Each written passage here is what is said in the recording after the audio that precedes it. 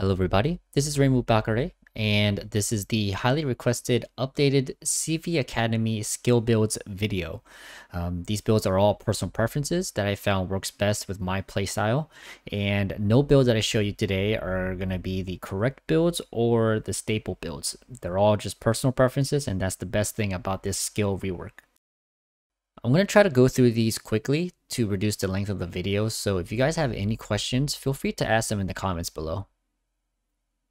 So to start us off, we're going to be talking about the Japanese carrier line. First will be the tech tree, and the build will be pretty much the same for the whole tech tree line from Hosho all the way up to the Hakuryu. So the first skill that I'll be going is going to be air supremacy for every single carrier that I will be talking about in this video. Air supremacy is just so good, you don't want to give up on this skill. 5% aircraft restoration time is very, very beneficial. Next, I'll be going for the improved engines. After that, aircraft armor, and then the survivability expert skill. After that, I will invest points into side stabilization and then into proximity fuse. The reason why I go side stabilization first is because of the torpedo bomber aiming speed is reduced, as well as the dive bombers aiming has been reduced as well. This is very, very strong skill for the torpedoes investment for the IJN. And also after that, taking proximity fuse will just let you land a lot more torpedoes. That's just how it is. Faster aiming, and then reducing that aiming time it takes during the attack run will land you a lot more torpedoes. Unless you start the torpedo one from miles away and then the enemy can see it. It's kind of negates the whole fact that you have stealthy and fast planes. Proximity fuse, 10% torpedo protection negation. What this means is you'll be basically doing more damage per torp hit, and also because you're lowering the anti-torpedo protection on battleships, that'll actually net you a lot more chance to flood, a much higher chance to flood the ship in general. This is a 2-in-1 skill. A lot of people don't realize that you also get a higher chance to flood. So keep that in mind when taking this skill. Very strong for carriers who have the ability to torpedo. And for my last skills, I will invest in torpedo bomber, reduces the arming distance, and we all know how bad the torpedo arming distance is for these Japanese carriers. And then taking my final points into repair specialist, this increases the consumable action time, which is very good for the heal on these carriers, and also it gives you 1 extra charge, which is very beneficial for this line. And lastly, improved engine boost.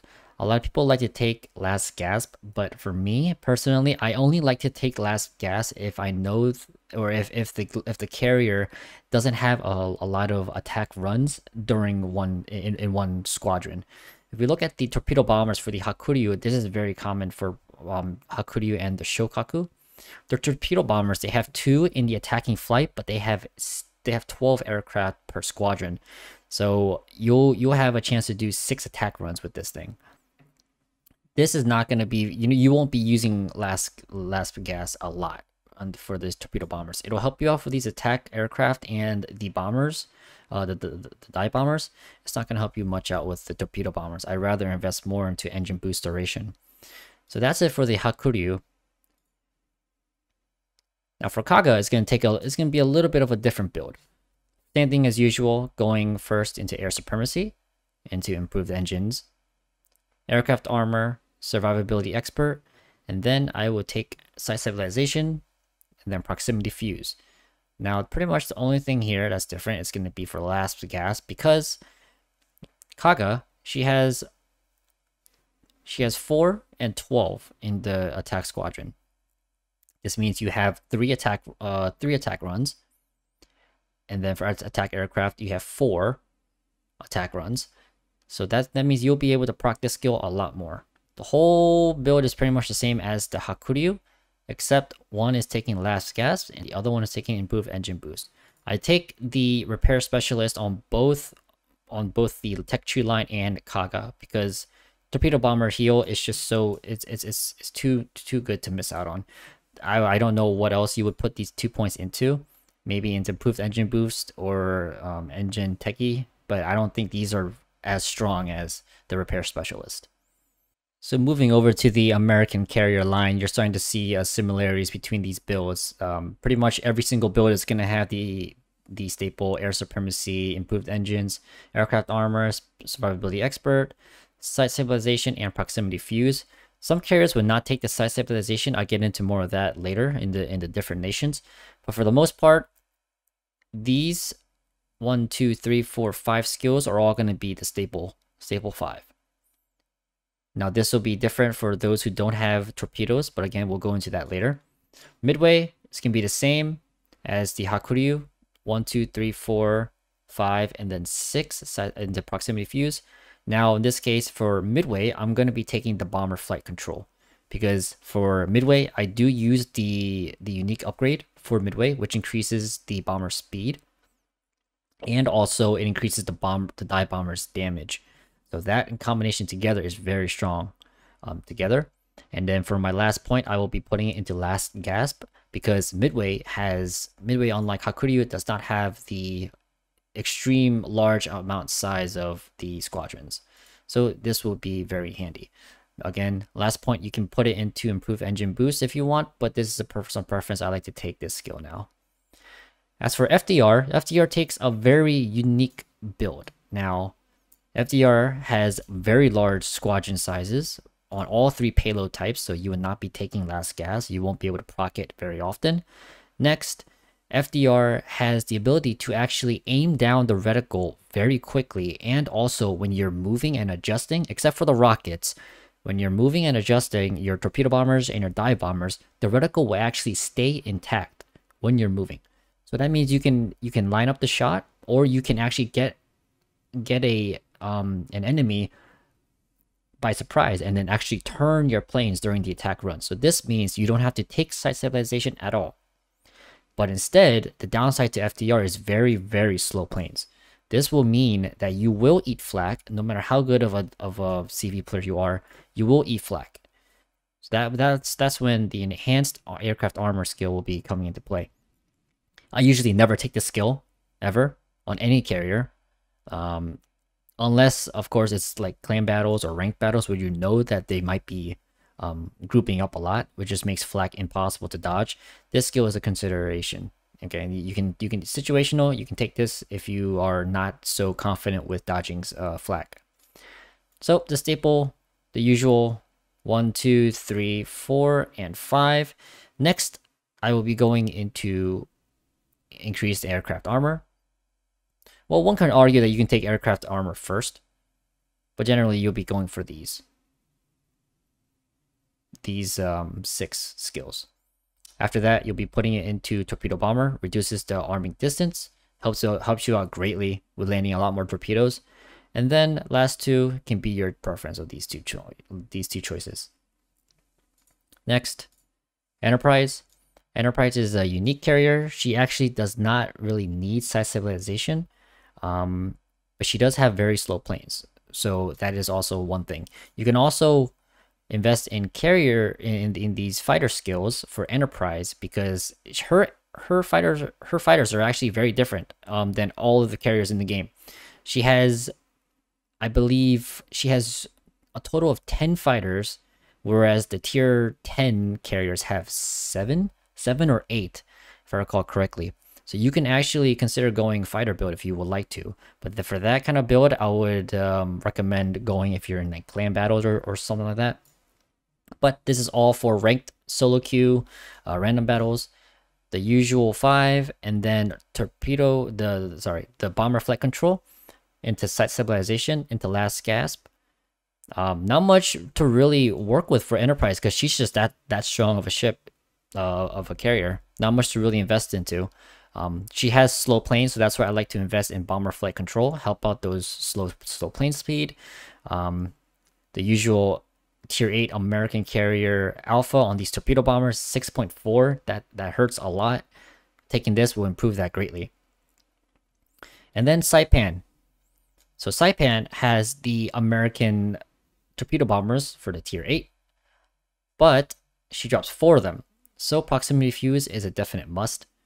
You'll do just so much damage. It's insane how strong she is if you land all 4 on a tier 6 battleship. So the usual 5 side stabilization into torpedo bomber, because the arming distance is quite far for these. And then you'll be taking these 3. I don't really like to invest anything into these fighter skills or this.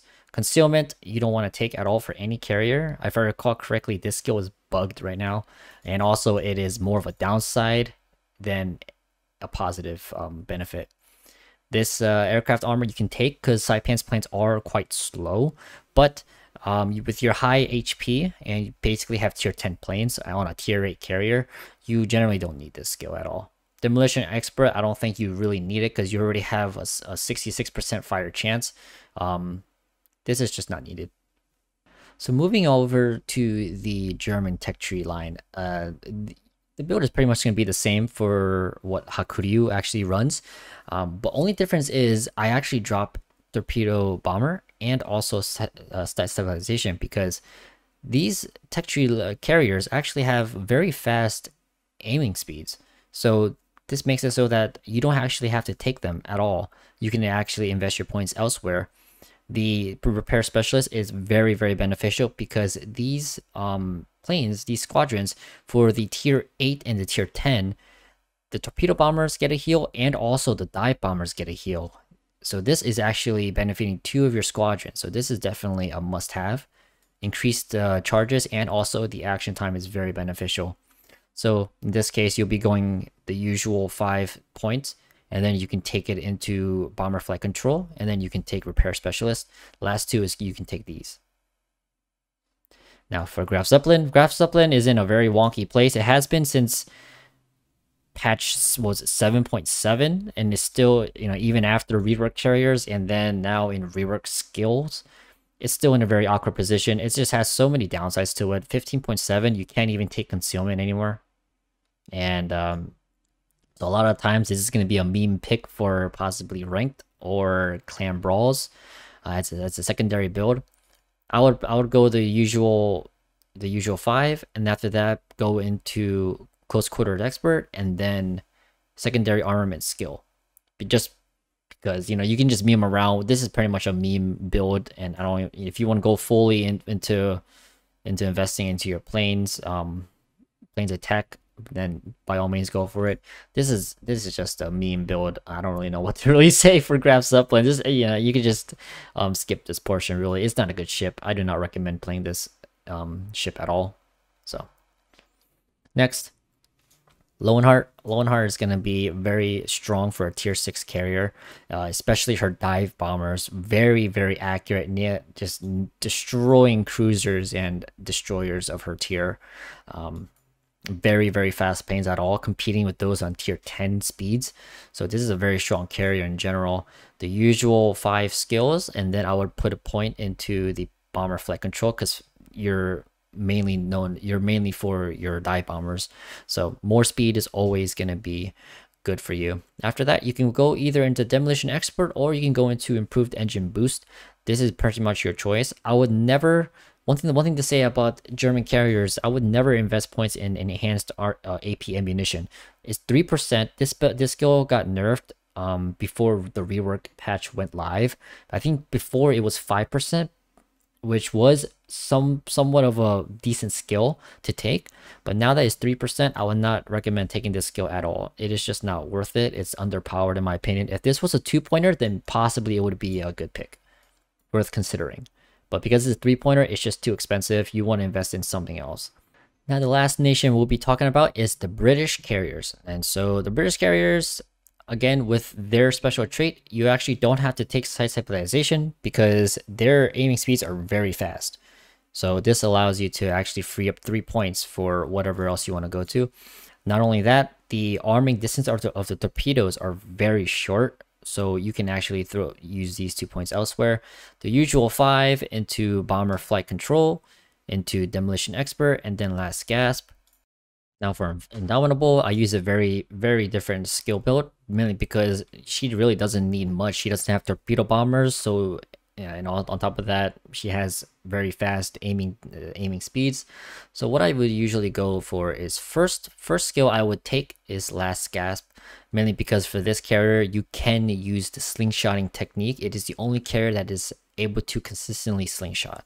Slingshotting is very core. It's the core gameplay for this carrier. So if you do not know how to slingshot, highly recommend learning how to slingshot. You can check any other video about slingshotting or any Indomitable video for that. So Last Gas first into Air Supremacy, improved engines, and then the usual build all the way up to Bomber Flight Control.